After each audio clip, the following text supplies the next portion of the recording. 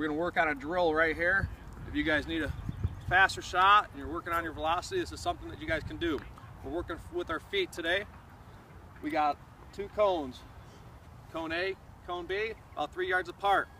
I'm trying to build explosive power in my feet, trying to gain distance, cover ground as much as I can. That means my feet are going to be explosive.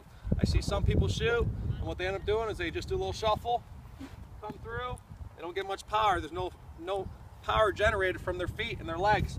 What I want to do, let's say I start here, I want to get nice and low, athletic, come through. Let's see how I almost finished past that cone with a little shuffle step because I have so much explosion with my feet. All right, stay tuned for some more tips.